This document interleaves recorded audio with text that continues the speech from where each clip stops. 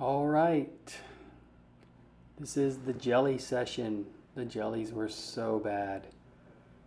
Only got to foil for about an hour, but I took out the, as you can see in the title, the 170 short fuse, short mast, 14-inch tail. Pretty fun.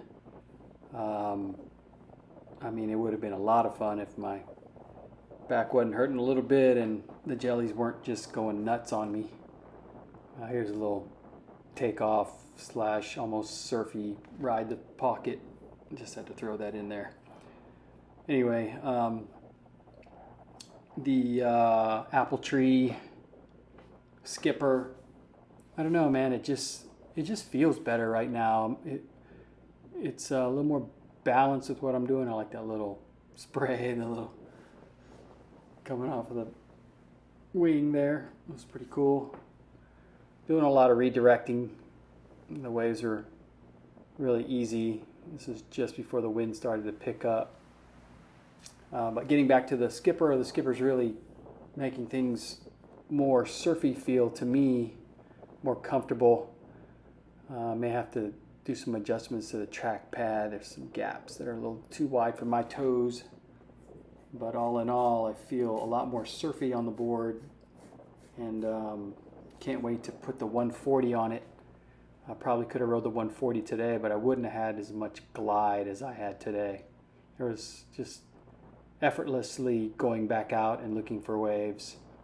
The only problem is with it starting to get choppier. I had to keep the shorter mast down and got to be a little more precise, but I could see on the Katana mast and the 140, I mean, might really should free it up and be able to start pushing and turning a little harder and a little deeper. So really stoked about the progression and everything that's happening. Just look at how flat the board is. The glide is just incredible, and just come off, and then you're like, okay, let me look around and see what I want to do here and go find something. Do I want to go left? Do I want to go right?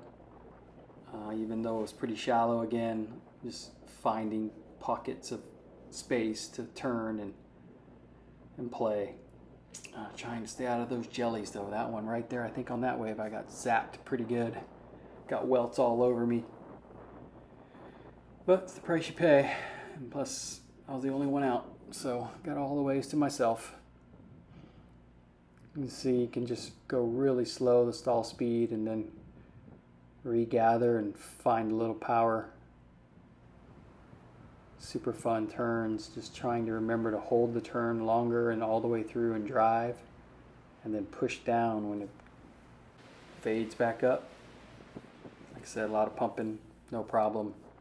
Just pump all the way back to where you wanted to go. The wind wasn't too strong yet, so you can pump against the wind, go back to the right. I always like to go back right when I can, just so I'm back where I started. I don't know if that's just a surf thing, but I don't really like to go downwind and walk all the way back up or paddle all the way back up, so I try to ride it and then ride back. That's always fun when you're able to do that. Again, just literally riding almost nothing. The 170 can do it. I'm still pumping, I think, more than I need to, but I'll start to smooth that out as I start surfing it more, going rail to rail or edge to edge on the foil, but just all over, going back and forth. Be interesting to see what my Dawn Patrol watch looks like with all the back and forth, but here I am going in, coming on in. The jellies had just gotten the best of me, but pump all the way in. Just ride the little bumps. Thanks for watching. Message me if you have any comments or want to talk about it. See ya.